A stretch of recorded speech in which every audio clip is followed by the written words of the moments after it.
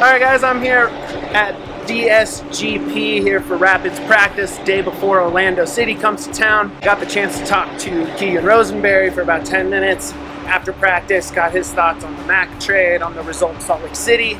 Practice looked really productive. Price was still just running on the side, wasn't fully involved yet, but you know, team seemed in good spirits after the result in Salt Lake. And here's my talk with Keegan. Keegan, big result considering 0-2 on the road after a trade, short week. What were the emotions in that locker room after the game?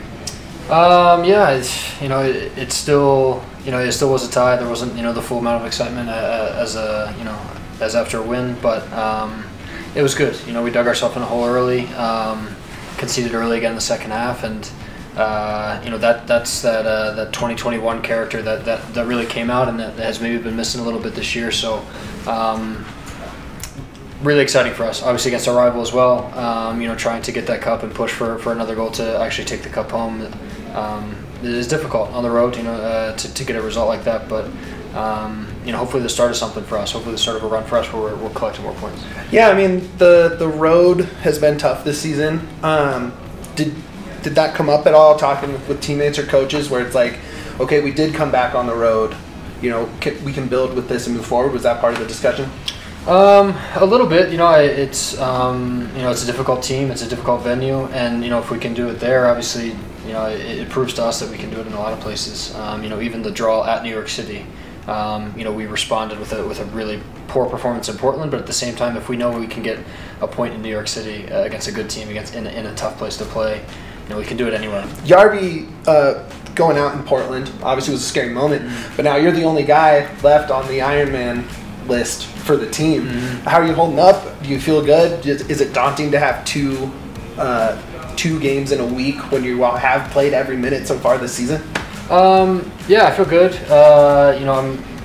I always go back to being so fortunate to have a staff and to have a team that believes in you, to select you all the time.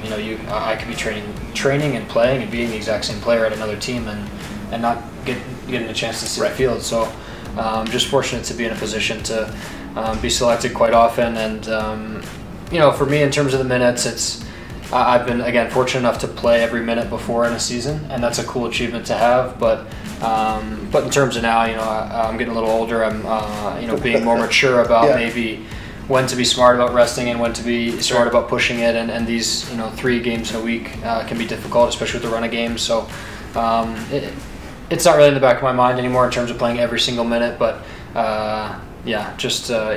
more excited to be involved every week and every game, and trying to stay healthy, trying to stay fit, and working with the staff here to continue to be strong. And we're only midway through the year. We've got a lot of games left. Yeah. Obviously Mac getting traded last week, day before the game. That's probably a lot to process with game planning for a rival and him leaving. How has the locker room kind of responded to that? Obviously he's probably missed being such a critical piece to the team. And on top of that, have you had a chance to kind of see what Prizo's been able to do and how he'll sort of fit in? Yeah, it's difficult. It's part of the business. It's part of the job. There's really no way to prepare for it. It sucks. I mean, it happened with Andre too this year. And even Mark too. It's good friends. It's people you lose off the field that you enjoy spending time with. Mark had a Doberman. We have a Doberman that we spent a lot of time together. We watched his dog quite a bit, and little things like that people don't realize. But more importantly, a great player.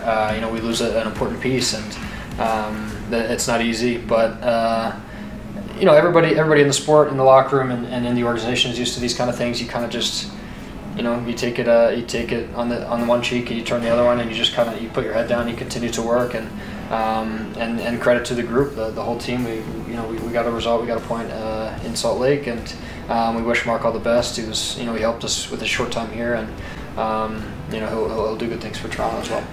I think the fans are going to want to know, since you brought up the dog, what's the dog's name?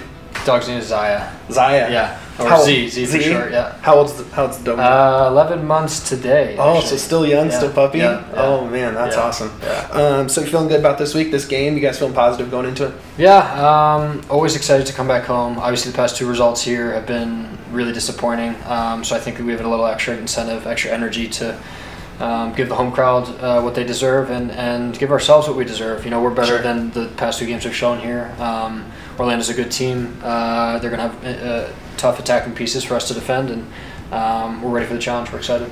So like last time I was here, I got to talk to you after the Nashville game, and that was kind of another game where it's a little weird, kind of result-wise. You know, like wasn't necessarily a game where you guys were losing per se in terms of the run of play and how that worked. Does it change after games like that where the goals seem a little like fluky or weird, kind of how you wear that? Is it easier to get it off your back and move on to the next, or is it harder because it's like, what the hell happened? Is it, you know, is there anything to that? I would say all losses suck. For lack of a better word. Yes, but losses suck. I would say harder. Fluke goals / weird performances are like that are more frustrating, I think, in my mind, just because it's like, what were we doing? Sure. Snap out of it type of a thing. But at the same time, we had a long time to think about that. We had a long break after that game. We ended up going to New York City, and that was our first result back, which was great game. It was a good showing for us. It wasn't pretty, but it was a road performance that deserved at least a point, and I think that was important after such a bad showing here. But again, it's about stringing results together, and, Sure. and after New York, the Portland game was poor. So it's we're constantly trying to build momentum, to build results in a row, and so tomorrow's another chance at that, and it's a necessity for us at this point. Awesome. All right, guys, that's going to do it with Keegan. Thank you so much, and we'll see you next time on DNVR Sports.